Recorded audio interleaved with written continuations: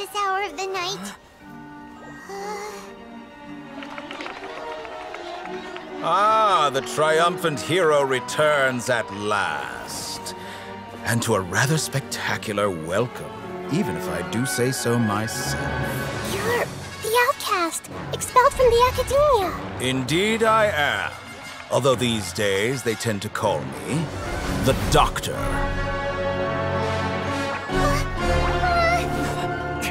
If you're looking for your researcher friend, she has already been taken into confinement. With some basic caution, she could have discovered the listening device on her person. Clearly, she lacks the degree of rigor expected of a true scholar.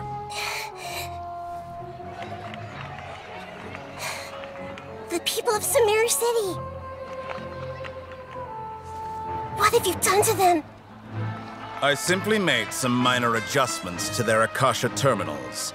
Now they can deposit information directly into the subconscious. As you can see, all these lovely people now believe this traveler is a hero who has just saved the world. My experiment is a success. And now it seems they can no longer hold back their sheer adoration. Oh no, what should we do? These are all just regular people. Leave now. You need to get out of here.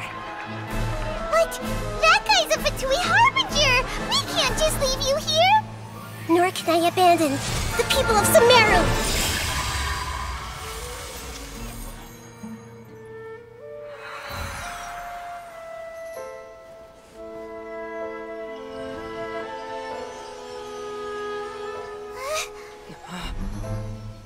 Don't worry. We'll meet again outside of the city.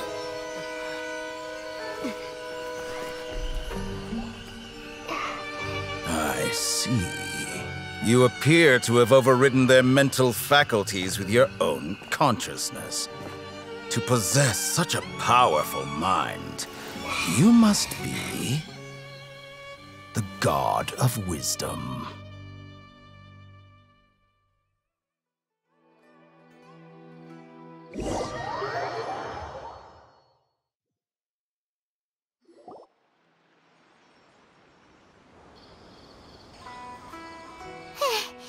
This should be far enough. Whew. Paimon needs to catch her breath first.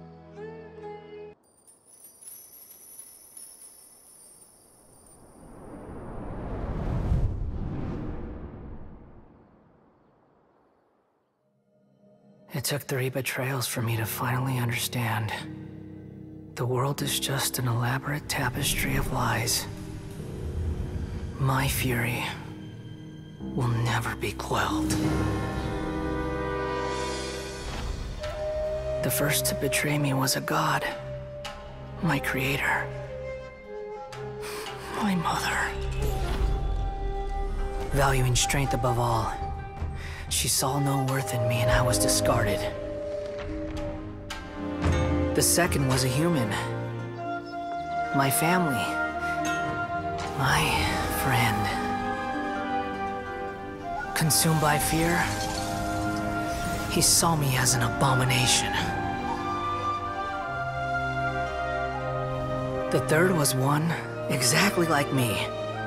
A hope for the future. A fledgling barely out of the nest.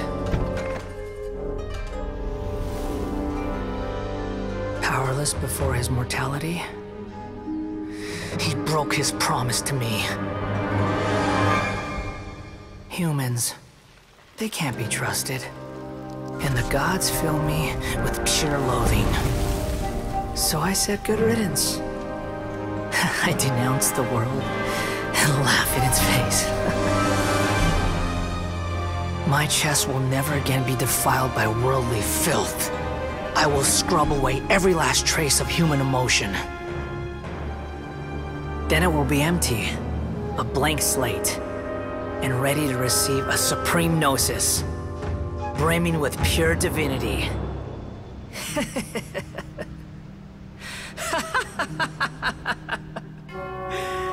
There is no need to fear. The pain will be brief. Your era is coming to an end.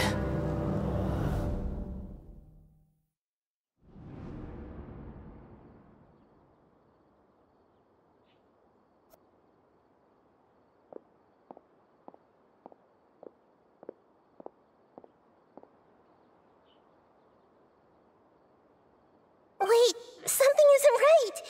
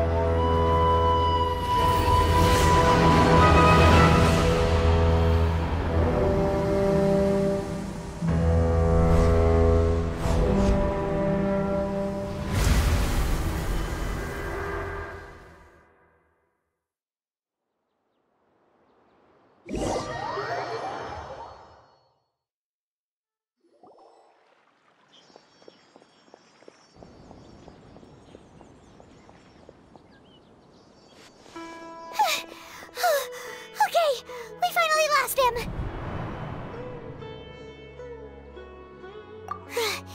Are you okay, Nahida? Wait, no. Something feels different. You're back!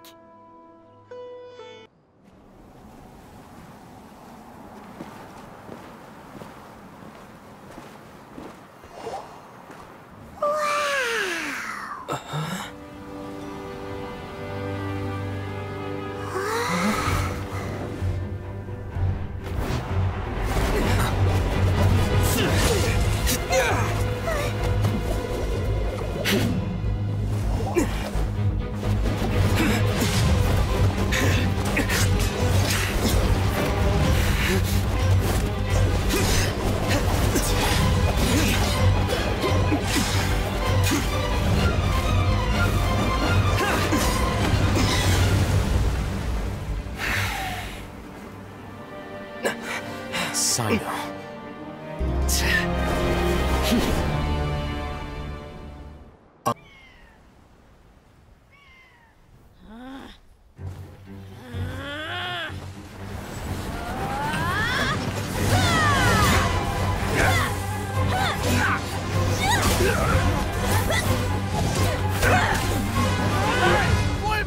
What do you think you're doing? Grandpa! Don't you see this blade here? You coward! Why are your hands shaking?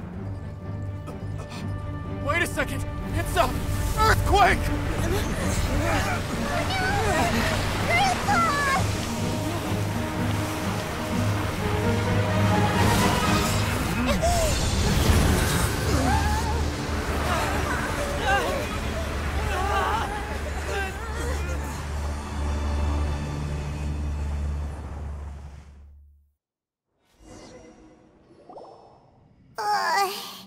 Paimon's dizzy.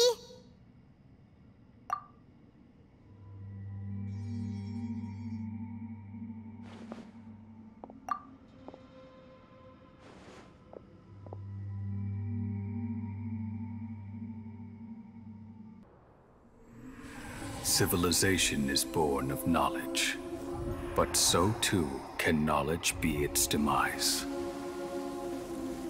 A disaster caught us unaware. It was knowledge that did not belong to this world.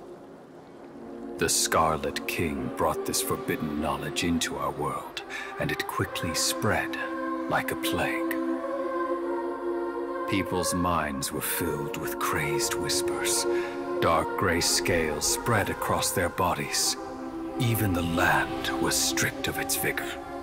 Only a desperate, deathly silence remained. Were it not for greater Lord Rukkhadevata from the forests, the damage would have been irreversible.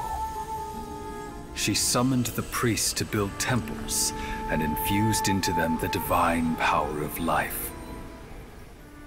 The disaster was miraculously tempered, and the embers of our civilization were preserved in Aru village. Alas, the miracle could not last. As long as forbidden knowledge continued to exist, it would forever blight this world. In the end, the proud king of the desert, my eternal lord, chose to sacrifice himself. I have spent my whole life since guarding one of these many temples. But now, my duty is coming to an end. As I close my eyes for the final time, the sight of that noble deity will appear in my vision once more. In helping the Scarlet King to eradicate forbidden knowledge, she exhausted her strength, and her form became that of a small child. How strange. Now that I think of her, I no longer have any fear of death, for I sense that the spirit of life will abide with me during my eternal sleep. Children of the desert, cling no longer to past grievances, but hold tight to the memory of this act of benevolence.